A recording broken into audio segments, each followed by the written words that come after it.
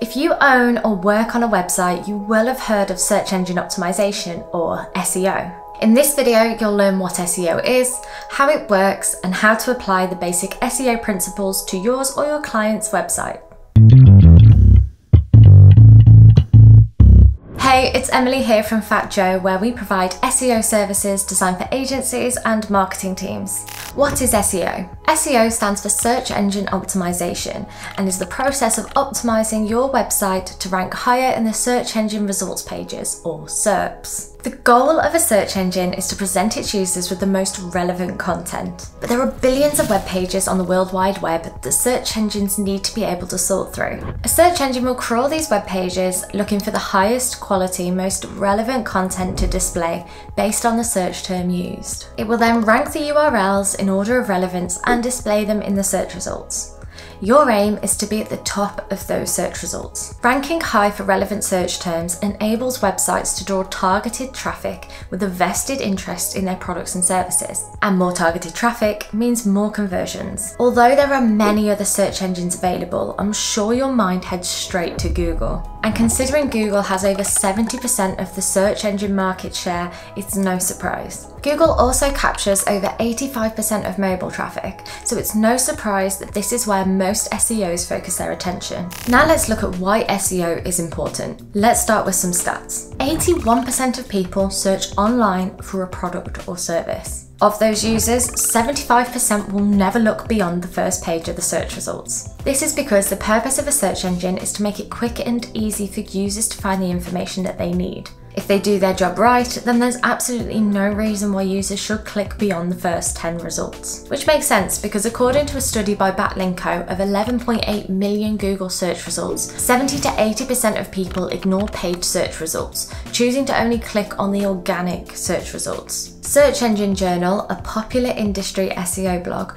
reported that over 25% of all search engine traffic goes to the first non-paid organic result. A further 15% is drawn to the second and 10% to the third. That's half of all search traffic going to the first 3 results. So the lower down the results your URL appears, the less traffic you'll drive to that page. This is why the race to the top of the search engines continues to grow. The thing is, you're not even going to be in the running if you don't optimize your website or understand your customers. You need to understand their wants, needs, and buying behaviors because all of these factors will influence their search behavior. Understanding this in granular detail raises the chances of you appearing on that first page. How do search engines work? The better you understand search engines, the easier you'll find search engine optimization. Search engines don't search the whole internet in real time. If they did, the search engine results would take forever to load, and this isn't great for user experience. So when users perform an online search, search engines will crawl through the information that's already been logged or indexed. This is why they're able to respond to queries so quickly. Let's go into this in more detail. Spiders and crawling. The World Wide Web is easier to understand if we think of it as a giant spider's web. Each of the billions of websites around the world is connected by hyperlinks. These are the delicate strands in our spider's web. Search engines use programs called spiders or crawlers, which are constantly moving throughout the internet. They crawl through the internal hyperlinks to view every single page on a website before they move on to a new website via the outbound hyperlinks. Before the spiders leave a website, they'll log all the data that might prove relevant to users' searches. It's important to remember that spiders can't jump, at least not in this context. If a link is non-existent or broken, then they can't jump to the next page. They can only get to the next page by crawling through links. And if spiders can't crawl through pages, then they have no way of knowing that they exist. This is why you should always be looking for broken links or orphaned pages when making changes to your website's architecture. Not only do they make it impossible for spiders to crawl your pages, but they also create a dead end for your users, resulting in a poor user experience. And this may count as a red flag against your website in terms of rankings. Search indexing. So the spiders have crawled your website and have gathered as much information as possible about the content and context of your web pages. They'll then categorize this data and add it to an enormous database called a search index. When users perform a search, they're prompting the search engines to sift through the search index, looking for relevant pages that match their queries. The search engines only know which pages to display based on the data they collected upon crawling the website. So those websites need to be completely optimized at the point of the crawl to ensure that the search engines categorize them correctly for as many relevant searches as possible. When creating anything for your website, whether this is a new page or content, you need to make it as clear as possible to search engines what the content's about. They'll then be able to rank your content for the most relevant search queries. Next, the big question you probably have is, how do I rank my website higher in the search results? First, you need to understand the Google ranking factors. Search engines are always evolving to provide a better service for their users. They're changing at such a rapid pace that it's easy to become obsessed with changing algorithms, preempting how these changes will affect your existing SEO strategies and trying to get ahead of the curve. But between all the AI, machine learning and algorithm updates, something that doesn't change is that a search engine's main aim is to present its users with quality, relevant content that provides a good user experience. With this in mind, I'll take you through some of the key ranking factors that you need to focus on to optimize your website. Content quality. As I said, the reason that search engines are always evolving is to provide better quality, highly relevant searches to its users. So if you ensure that your content is of a consistently high quality, is completely relevant to your users, that you're staying on top of the SEO basics and you're targeting the right search results, then you've got a much better chance of ranking well. To create the highest quality content, you first need to understand your users, which brings us neatly to user search intent.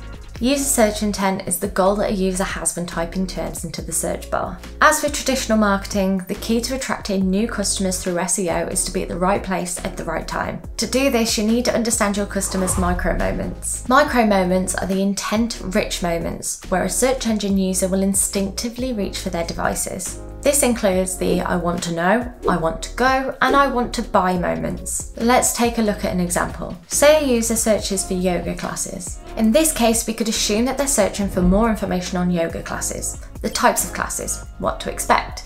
This would fall under the I want to know category, whereas the term yoga classes near me is much more explicit. Users typing this into the search bar almost certainly want to go to a local class. By contrast, someone typing in yoga mat probably isn't looking for instructor-led sessions, they just want to buy equipment. With this in mind, you need to present users with high quality, highly relevant landing pages that match the intent of these moments. This can position your website as the answer to searches queries in the eyes of the search results.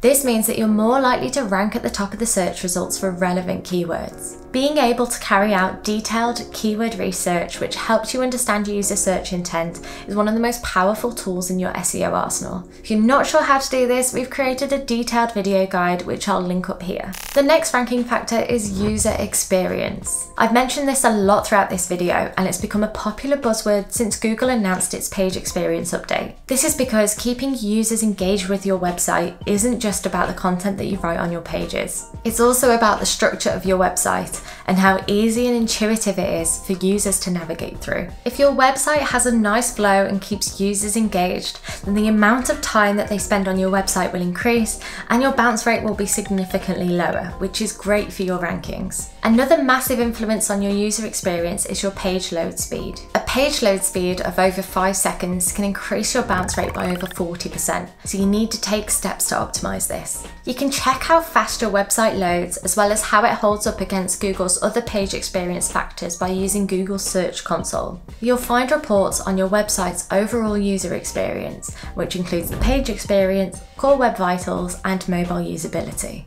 And finally, we have backlinks. Google uses backlinks as a ranking signal to measure the validity, relevancy, and authority of your website. You may also hear of the terms incoming links or inbound links to describe backlinks. Generally, the more backlinks you have and the higher their quality, the further up the search results you'll appear for your target keyword. Google confirmed this for themselves by stating that if other prominent websites on the subject link to the page, that's a good sign that the information is of high quality. So if you have hundreds of high quality backlinks from popular or authoritative websites, then you're more likely to rank highly, perhaps even #1 for a particular search query. query. Now you understand why SEO is important, how search engines work, and the ranking factors involved, this will give you more knowledge to apply the 3 SEO tactics to your website.